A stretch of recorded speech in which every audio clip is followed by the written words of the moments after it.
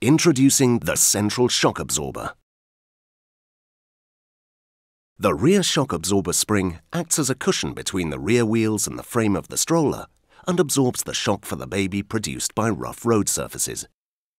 Some combinations of road surface and stroller speed may result in an excessive up and down motion of the stroller body. Shock absorbers slow down and reduce the magnitude of these vibrations. In addition, the rider central shock absorber improves the occupant's comfort and vehicle handling.